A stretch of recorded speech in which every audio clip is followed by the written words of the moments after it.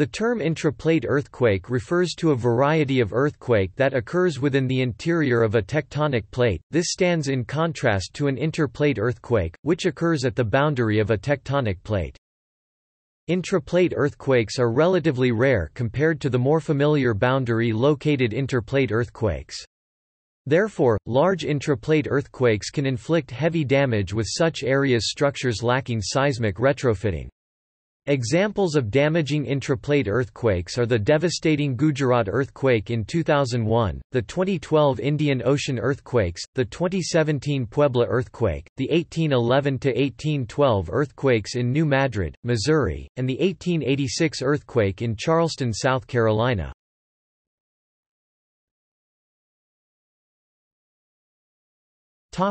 Fault zones within tectonic plates.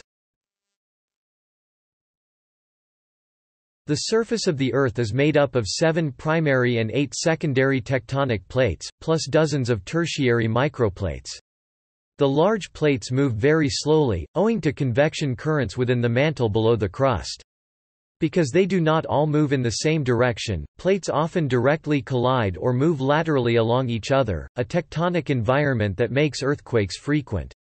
Relatively few earthquakes occur in intraplate environments, most occur on faults near plate margins. By definition, intraplate earthquakes do not occur near plate boundaries, but along faults in the normally stable interior of plates. These earthquakes often occur at the location of ancient failed rifts, because such old structures may present a weakness in the crust where it can easily slip to accommodate regional tectonic strain. Compared to earthquakes near plate boundaries, intraplate earthquakes are not well understood, and the hazards associated with them may be difficult to quantify.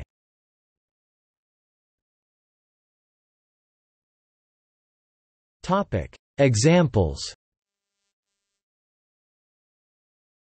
Examples of intraplate earthquakes include those in Mineral, Virginia in 2011, estimated magnitude 5.8, New Madrid in 1811 and 1812, estimated magnitude as high as 8.1, the Boston Cape Ann earthquake of 1755, estimated magnitude 6.0 to 6.3, earthquakes felt in New York City in 1737 and 1884, both quakes estimated at about 5.5 magnitude, and the Charleston earthquake in South Carolina in 1886, estimated magnitude 6.5 to 7.3. The Charleston quake was particularly surprising because, unlike Boston and New York, the area had almost no history of even minor earthquakes. In 2001, a large intraplate earthquake devastated the region of Gujarat, India. The earthquake occurred far from any plate boundaries, which meant the region above the epicenter was unprepared for earthquakes. In particular, the Kutch district suffered tremendous damage, where the death toll was over 12,000 and the total death toll was higher than 20,000. In 2017, the 24 to 29 km deep magnitude 6.5 Botswana earthquake that shook eastern Botswana occurred at over 300 km from the nearest active plate boundary. The event occurred in an underpopulated area of Botswana. The 1888 earthquake in Rio de la Plata was also an intraplate quake.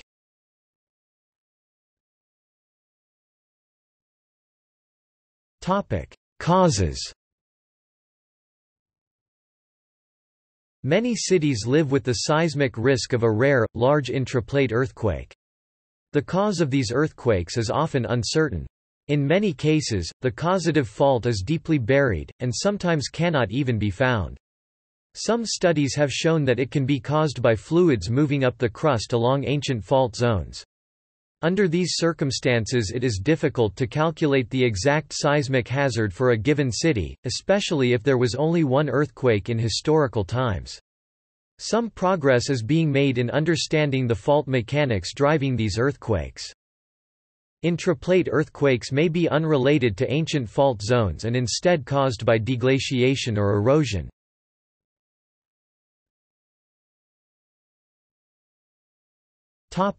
Prediction.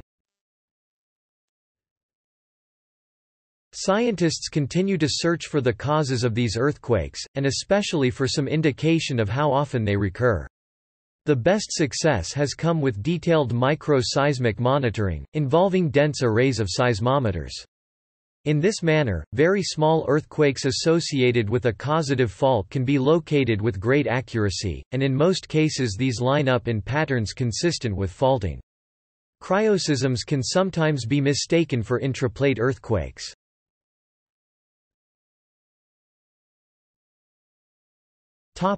See also: New Madrid seismic zone, major seismic zone in the southern and midwestern United States. St. Lawrence Rift System, a seismically active zone paralleling the St. Lawrence River.